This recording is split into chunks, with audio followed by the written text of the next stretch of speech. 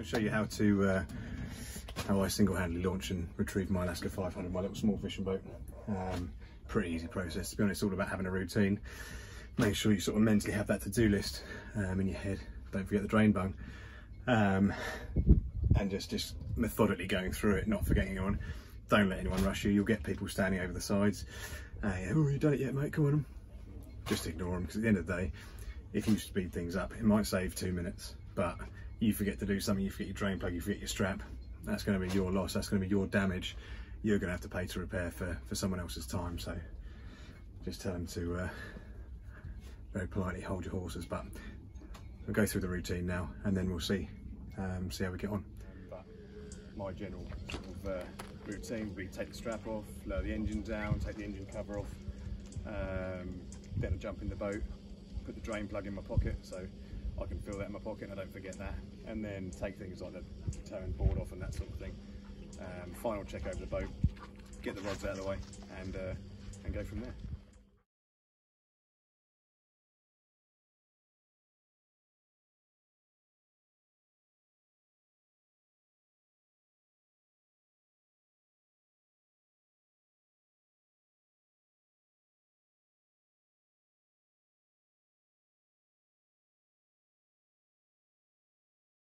Right, so underneath my trailer I've adjusted it so that it doesn't actually touch these centre keel runners, you see. Alright, it's only on the 2 sets of rollers here. So when I reverse down the slipway, it's only going to be held on by the winch and obviously the retaining strap. And this has made it, this little adjustment has made it 10 times easier to launch. It's just ready to roll off. But I'll show you how I stop it rolling off in a second.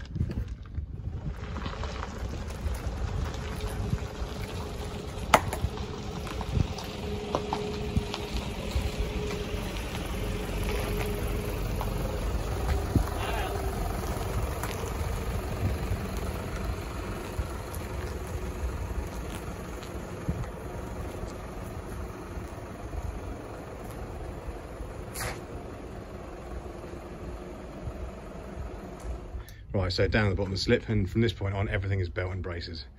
We've got front wheels on full lock so that if it jumps out of park or handbrake snaps, it will hopefully jackknife the trailer and hit the side, or hopefully the trailer just stopping it, and it wouldn't end up in the water.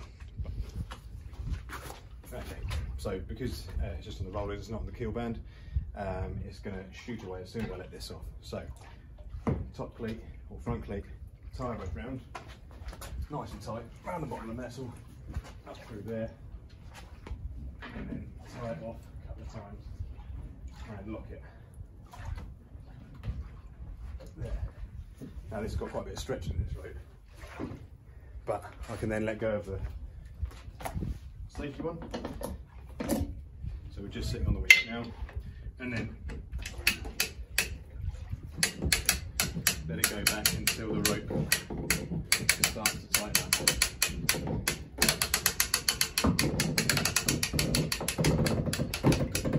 Start taking the strain on the rope, and no longer on the winch. But I'm going to leave that attached as I climb in. This is the really graceful bit. It's not on the winch, there's no strain on the winch, so I'm just going to slowly get in through the front door. Window.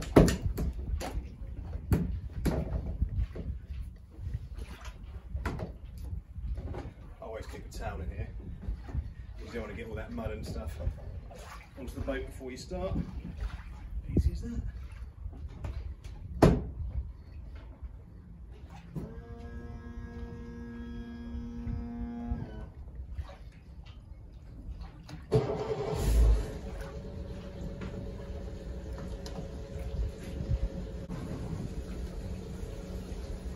Case of slowly using this.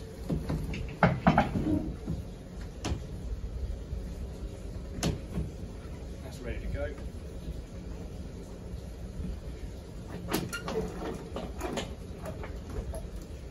Unclip from the trailer. Same thing.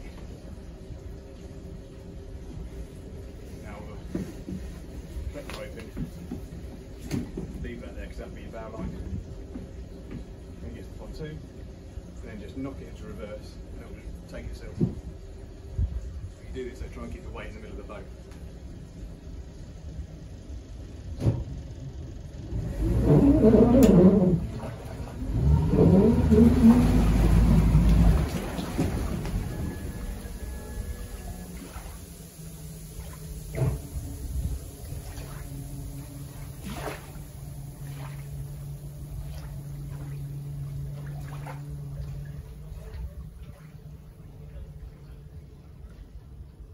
So getting the boat back on is all about preparation. Okay, so I need to make sure that I can get my winch strap from the boat. I need to make sure all the rollers are the right way in. I've got some sponges on the back ones because they tend to float up. So what I do, I get my winch strap and I roll it, and I have it hooked over there, and then I try and hit the nose of the boat onto there and hook it onto there. I need to go a bit further in, but I'll sort my winch strap out first.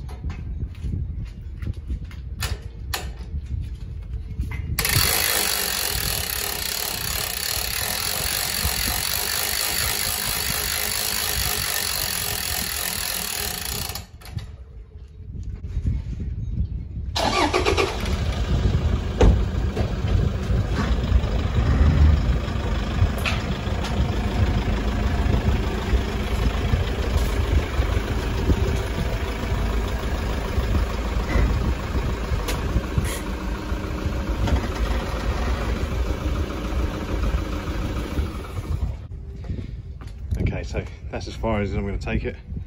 You can see the edge of the rollers on the outside, the middle ones are down.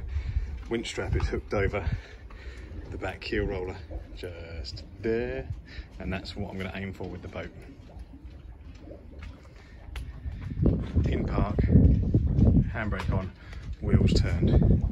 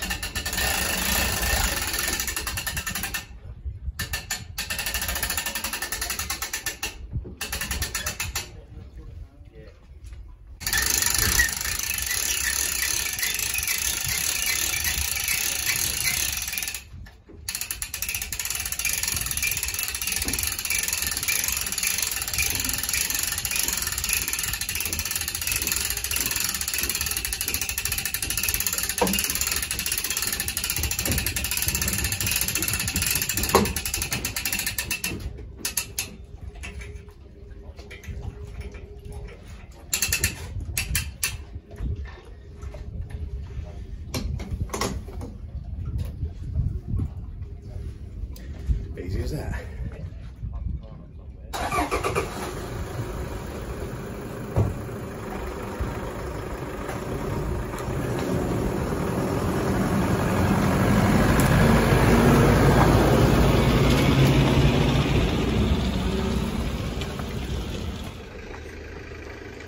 There she is, all back on.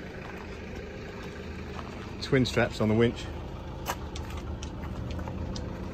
Safety coat for the brake. Lighting board, the lot. Easy peasy. All you've got to do is get yourself a routine. So that sort of mental to-do list. Make sure you don't miss anything. And practice makes perfect, really.